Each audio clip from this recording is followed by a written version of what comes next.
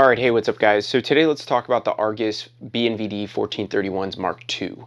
Now, if that's not a mouthful. Now, the BNVD 1431 Mark IIs, right, or 1431s is what we're going to call them for the class or for the video. I originally got them from Opfor Night Vision in Canada.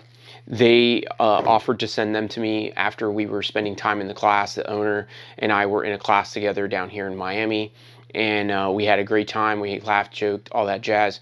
And what we found is like, hey man, like he was offering up some cool night vision or housings that were optimized by him originally, and then Argus started taking in all his optimizations and making them standard for that Mark II system. And they were really nice. I was like, you know what, let me check these things out. So he let me play around with them in class and kind of use them for a little bit and really just get a feel for them. And I liked them. Compared to 31 alphas, I was pretty impressed with what they can do and what they offered.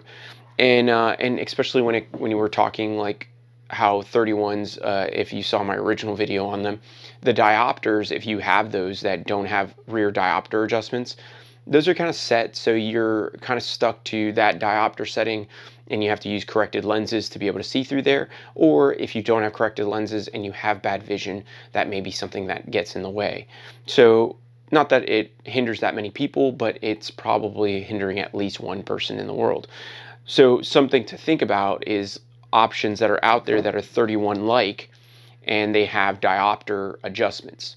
So this 1431 Mark II has pretty good little features. We'll talk about a couple of them because the full-fledged features and what they did compared to the Mark I to Mark II, you'll have to go look at their website. There's too many things that they adjusted or fixed, and it just, hey, go look at their website if you really want those little spec sheets and features and stuff. Now, some of the features that I dig, right, that I like about them. One, they're fully articulating. They articulate just as far as the DT-NVSs and DT-NVGs almost, and stuff like that. So they're very articulating, where like fully upside down, they stand on the pods. Very nice. I like that because when I fold them up away from my eyes, I want them to go as far out of my vision as possible, so that one, they're not in the way and I can see more, and then two, that way I know that when I bring them up on my mount, they tuck away much easier, so giving a little bit less strain to my neck holding my helmet. Now, the other things about these that I really dug and really do like a lot, the rear diopters, right? They gave me, or Opfor offered up the rear diopters that they make. That's some kind of optimized 3D printed one, which I was like, but you know, there's a lot of 3D printed stuff out there that's really well done and lasts, and they've been really good. I've been very, very happy with how they work. They're very low profile in the sense of like how to adjust, so you don't accidentally bump them. They're not easily like moved. So it's kind of nice, and they lock well. So I've been very happy with them. So they're a little bit different from the PVS-14 diopter adjustments, but it uses the same lens assembly on the inside. Same thing on the front end is a 14 or PVS-14 style lens assembly. Both of these are with RPO2 glass, and it's been really good. I've been very happy with it. I'd like to try RPO3, so I may get some of that and redo this little setup here, but overall, like right now, I've been pretty happy with it. Now, the other thing too that I did was I got L3 super gain tubes for these. The reason I went with super gain tubes was, one, I was going to get something with manual adjustment, so I kind of want to take advantage of the super gain or the high luminescence or luminance gain, and also take advantage of dimming it down. Where putting super gain tubes into an auto gating system, you may not get the full, I would say the full enchilada, yeah, of the whole package of what that offers you, because you can't actually take advantage of it because the system is giving you whatever it deems you need to see with its auto gaining or the amount of gain that you get. So sometimes I want to adjust it myself and I want to play around with it. Not that I do often, but there are times where I'm like, is it better dim? Is it better bright? And you get to play around with it, and different environments are going to give you different things. So just something to think about, especially if you're getting super gain tubes. You may want to look at either manual gain housings, right? Like the new Actin Black manual gain housing, or the 1431s, or any of the other myriad of manual gain units that are out there.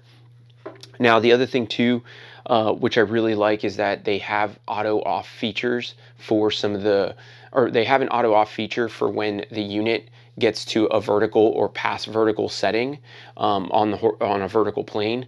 So once it passes that, it'll auto shut off the tubes. It won't auto shut off the system. So once you bring it back down, it'll come back on.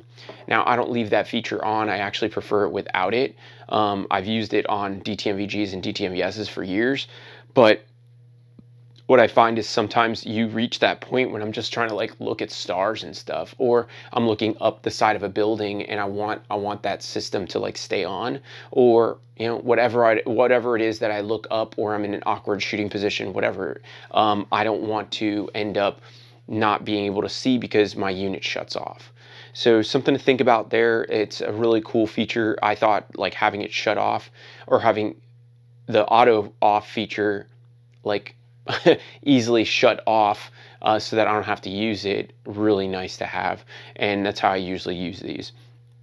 Then the other thing that that these offer that I thought was really cool compared to like 31s and stuff was the way that these IPD stops, they're so much more I would say smooth and robust. So they're smooth in the sense of how they move, and then they're robust in the way that they don't get bumped and shift, and now your IPD stops are stopping you, you know, this far in, and now you can't see that tube when you bring them in. So it was really nice to have and see that they improve that, as well as the fact that like, hey, like anytime that you use these kind of systems and you set your IPDs or your IPD stops to some spot, that they're going to come back and return there.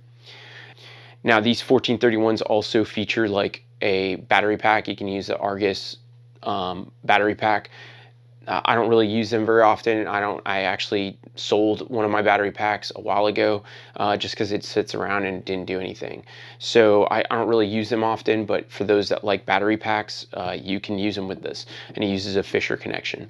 So nothing crazy there, guys. Like I said, most of these features and stuff are listed really nice on their website. Check those out. But overall, like my impressions or my feelings on these ever since I got them, which I think I've had them for, I want to say over half a year now, I've been really happy with them. So they've been doing really well. There's no real reason that I would hate them or be like, these are shit. Most people think that like they're airsoft grade or whatever, but really they're not. I think they've been great. They've been doing everything that they're supposed to do. I've only dropped them once, and and they're fine.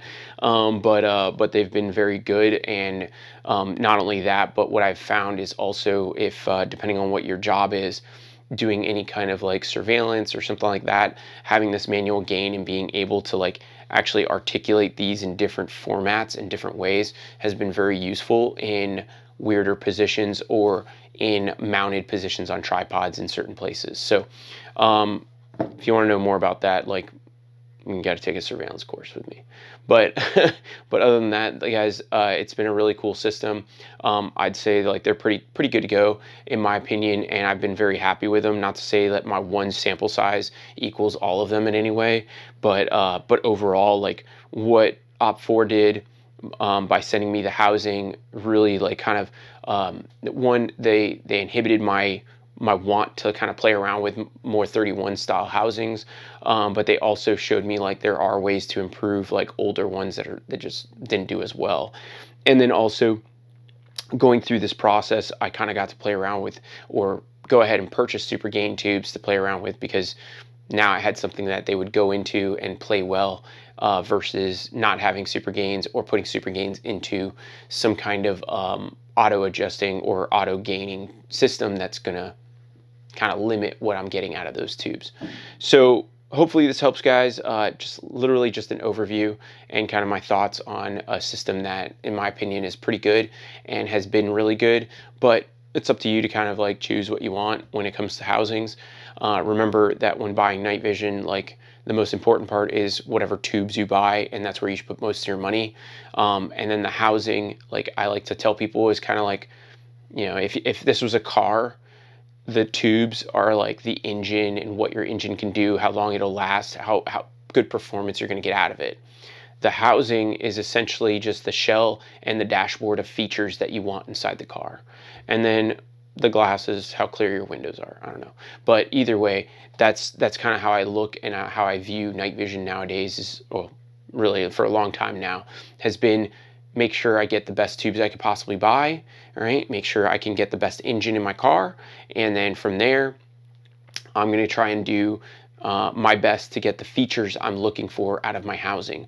So if I want the bare bones stuff, nothing crazy, literally no illuminator, nothing, there are housings that offer that. If I want all the features like manual gain, an onboard illuminator, IPD stops, a Fisher or a plug for a battery pack, all that stuff, then there are housings for that as well. So look at what features you're looking for the environment you're going to play in, and that's the way you usually buy stuff, or how educated consumers buy stuff. Others are just like, put it on the card. So hopefully this helps, guys, and if you have any questions, go ahead and put them below. Take care.